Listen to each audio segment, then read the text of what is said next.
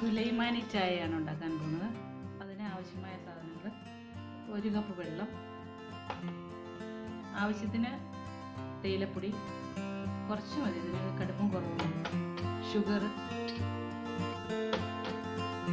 Lemon ഒരു ചെറിയ piece, clove ഒരെണ്ണം, ഒരു ക്ലോവ് ഇട്ടിട്ടുണ്ട്, ജിഞ്ചർ ഒരു ചെറിയ പീസ്, സിന്നമൺ ഒരു ചെറിയ പീസ്, ഇലൈച്ചി ഒരു പീസ്,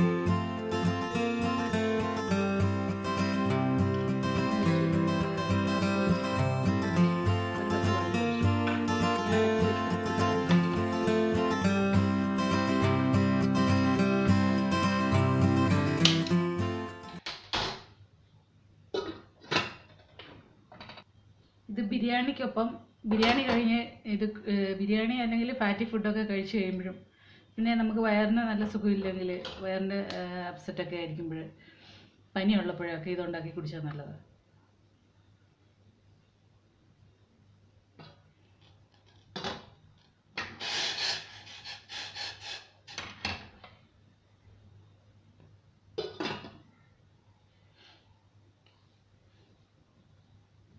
ഷുഗർ നമ്മൾ ഇതിൻ്റെ മരുന്നിൻ്റെ എക്സ്ട്രാക്റ്റൊക്കെ ഒന്ന് ഇറങ്ങിക്കഴിഞ്ഞിട്ട് ഷുഗർ ചേർക്കുന്നതല്ല, അല്ലേ ആ മരുന്നിൻ്റെ എക്സ്ട്രാക്റ്റ് ശരിക്കും ഇറങ്ങിയല്ലേ, ഹെർബ്സിൻ്റെയൊക്കെ. അത് തീ ഒന്ന് കുറച്ചിട്ടിരിക്കുകയാണ്, അപ്പം എക്സ്ട്രാക്റ്റ് ഒന്ന് ശരിക്കും ഇറങ്ങട്ടെ.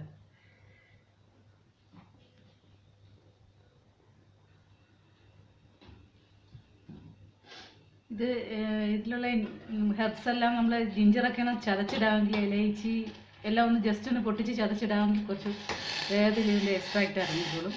നമുക്ക് കംപ്ലീറ്റ് അതിൻ്റെ എക്സ്ട്രാക്റ്റ് കിട്ടും. അപ്പം നല്ല സ്മെല്ലൊക്കെ വരാൻ തുടങ്ങിയിട്ടുണ്ട്. ജിഞ്ചറിൻ്റെയും കാടമത്തിൻ്റെയും എല്ലാം സ്മെല്ലുണ്ട് നന്നായിട്ട്. ഇനി നിങ്ങൾക്ക് ഇഷ്ടമുണ്ടെങ്കിൽ നട്ട്ബഗ്, ജാതിക്കയും ജാതിപത്രിയും ഒക്കെ ചേർക്കാവുന്നതാണ്. ബേസിക്കായിട്ട് ചേർക്കുന്ന ഇൻഗ്രീഡിയൻസ് മാത്രമാണ് ഇപ്പോൾ ഇട്ടിരിക്കുന്നത്. ഈ ഷുഗർ ചേർക്കുവാണ്. ഷുഗർ ആവശ്യത്തിന്, ഇപ്പോൾ ഒത്തിരി ചേർക്കണമെന്നുള്ളവർക്ക് ഒത്തിരി ചേർക്കാം. ഇതിപ്പോൾ ഒരു മീഡിയം ലെവലിലുള്ള ചേർത്തിരിക്കുന്നത്.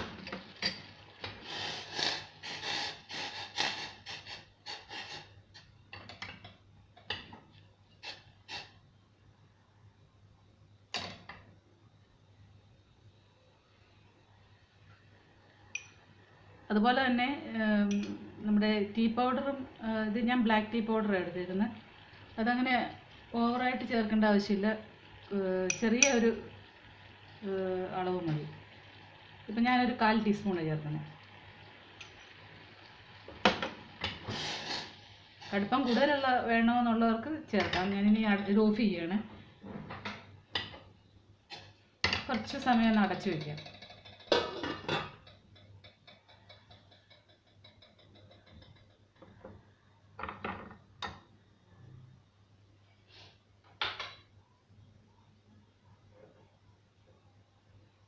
നമ്മളിനി നാരങ്ങ ഇതിലേക്ക് പിഴിഞ്ഞൊഴിക്കുകയാണ്.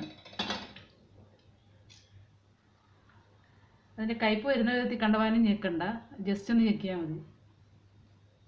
ഒരുപാട് ഞെക്കാൻ പോകുമ്പോൾ അതിൻ്റെ കയ്പ്പ് ഇറങ്ങും. ഇത് അരിച്ചൊഴിക്കുകയാണ്.